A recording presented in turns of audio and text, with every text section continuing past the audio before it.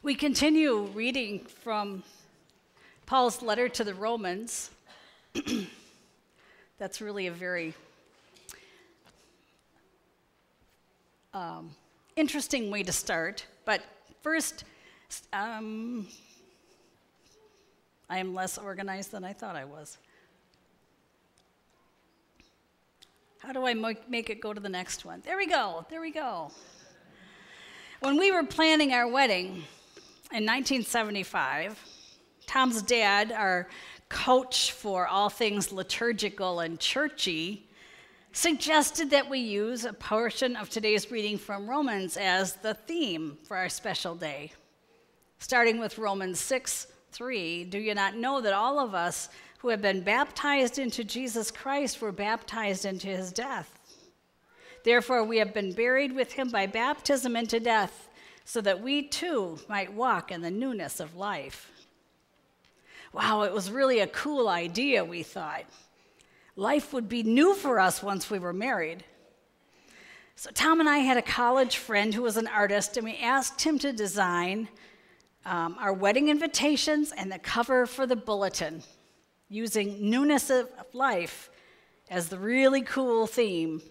And this is what he designed for us. We liked the artwork very much. But after the wedding, we didn't really think much about walking in newness of life. We were already in a new life. But it is time to think about it. As I started to prepare this message, I asked myself what this newness of life is, really. What does it look like?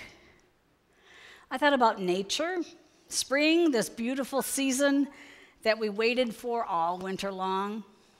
The earth is transformed from dirty white snow and brown trees to green grass and blooming flowers and new leaves on the trees and warm weather.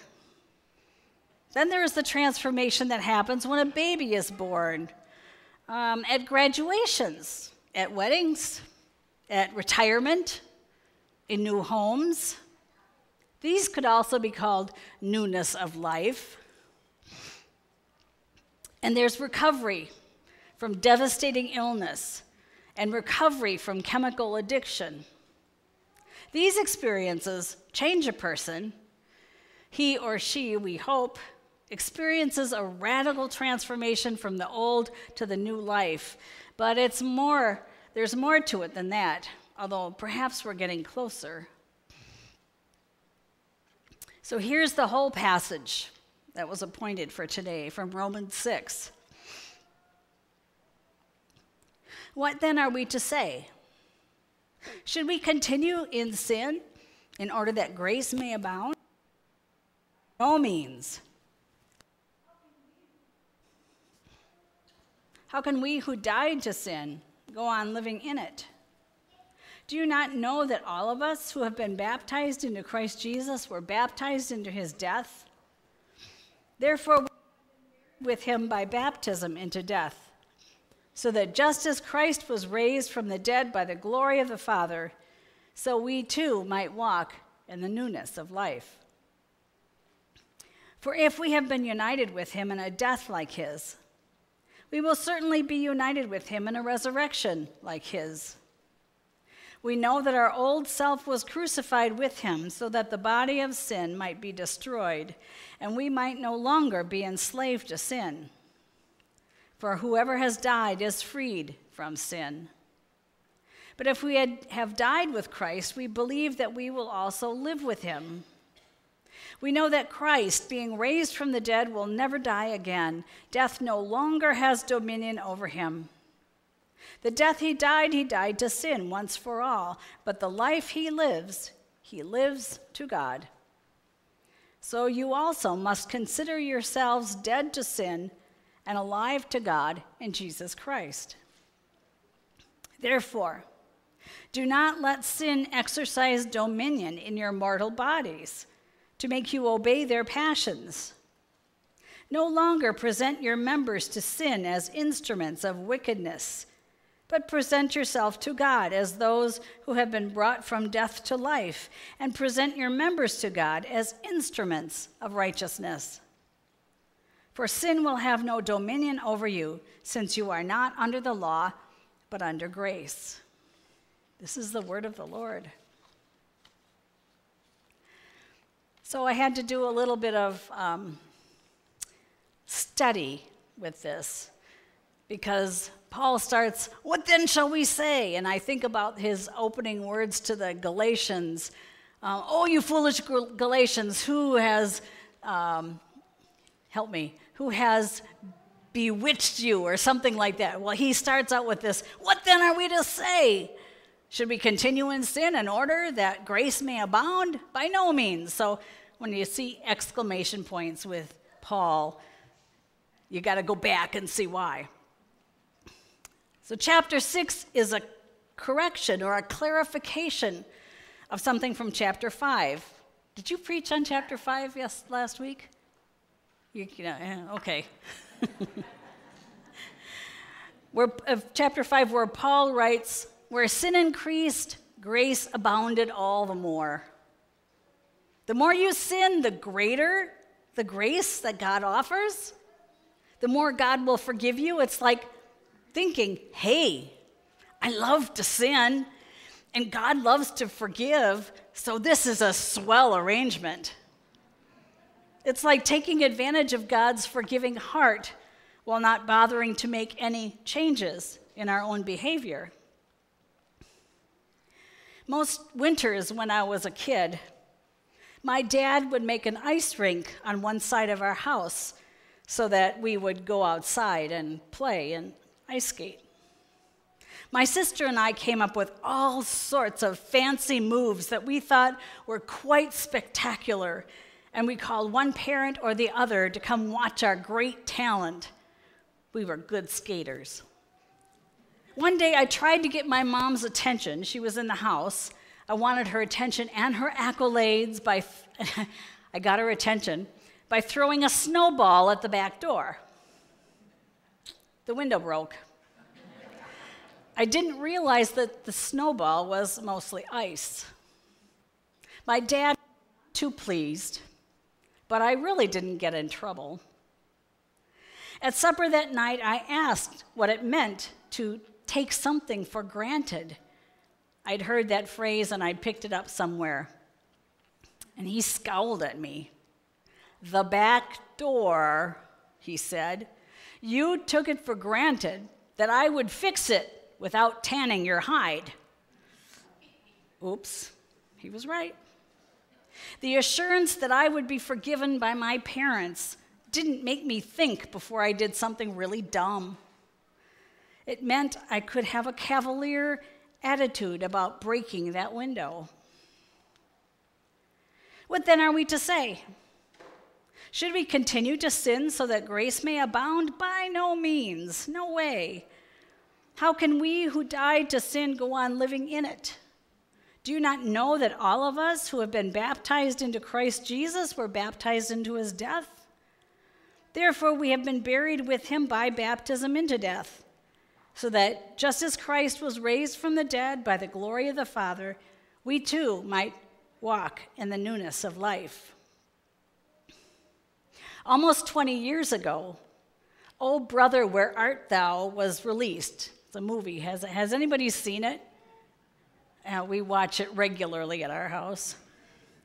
It's a retelling of Homer's ancient classic, The Odyssey. The three main characters have broken out of jail in Mississippi in the days of the Depression. And in this clip I'm going to show you, Everett, Pete, and Delmar are hiding in the woods when all these singing people dressed in white come out of nowhere and they go down to the river. And so the three men follow.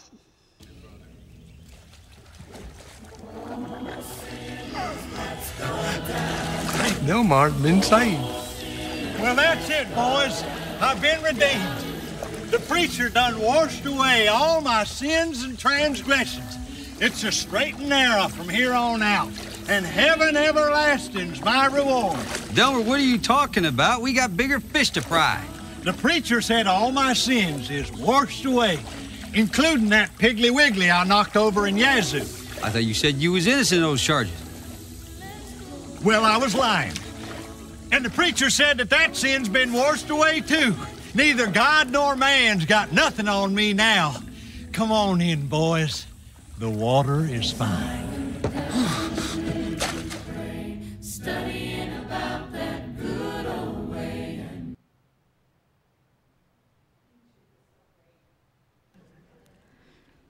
If anyone was looking for newness of life, it was good-hearted Delmar and then cranky Pete. Everett, who was played by George Clooney, was the instigator of their lawless living, and he thought this was all funny. Delmar talks about walking the straight and narrow from now on, and even though he delighted in the knowledge of God's forgiveness, he kept following Everett through their continued misadventures, stealing cars, all sorts of things. There really wasn't any straight and narrow for him. But are we any different? Now, I have another question about newness of life. If we are walking in newness of life, does that mean we have to be perfect? I don't want to preach that. I don't want to tell you that you have to be perfect, because I know how far from perfect I am, even when I think I'm a pretty good person. I'm unsettled by this idea. Nowhere in this reading does Paul say anything about our stumbling as we try to walk in the newness of life, or even deciding to take a walk off to the side altogether here now and then. We live in a world where sin is still with us, even as we are living a new life. Sin remains a constant threat, even as we are God's children. Delmar eventually found that out. There is no newness of life without Christ walking with us, holding our hands and showing us the way. But maybe we should think of walking in newness of life in a different way. And for this, I thank Tom, because we talked about this as we walked around the neighborhood yesterday. Maybe it's not something we do, but rather a state of being. It's who we are because of our baptism into Christ's death and resurrection. Newness of life is all around us, even in the dead of winter.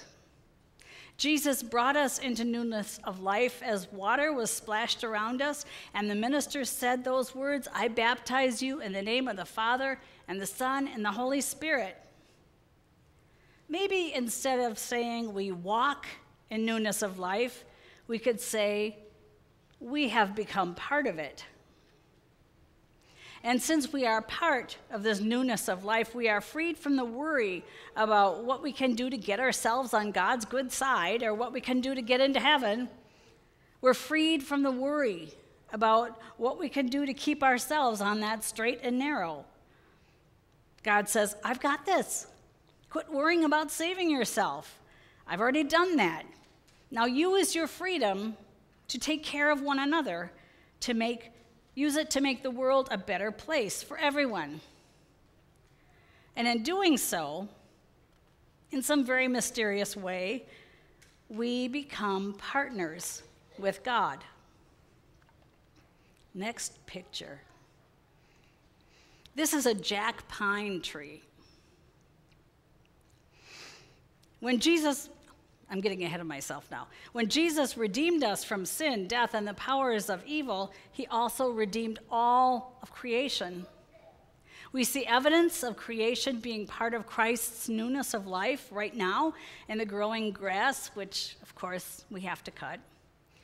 The sprouting seeds, the budding trees, the blooming flowers. Right now, we're in the middle of it, and we treasure it, but there's more to Christ's newness of life and creation than the wonders of spring. And here's an example. Jack pine trees grow in Canada and the eastern United States, and they're humble masters of newness of life. They're not typically long-lived trees like the majestic white pines that were almost lumbered out of existence, but they are still a mysterious sign of the newness of life. Jack pines bear cones that are closed up tight. They don't even look like pine cones, do they? The cones fall off the trees, still tightly bound, and they don't open to expose the seeds until there is a fire. And when fire comes, the cones pop open, and the seeds are distributed throughout the forest. And miraculously, they don't burn up. Depending on the air temperature, the seeds could germinate in that sooty soil in as few as 10 days. New little trees can grow quickly, around 2 feet each year. There's newness of life built into jack pine trees, and they are a part of it.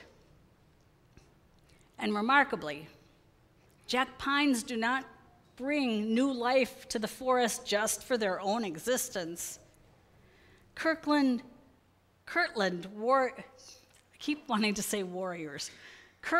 warblers, themselves close to extinction, shelter and nest under jack pine trees.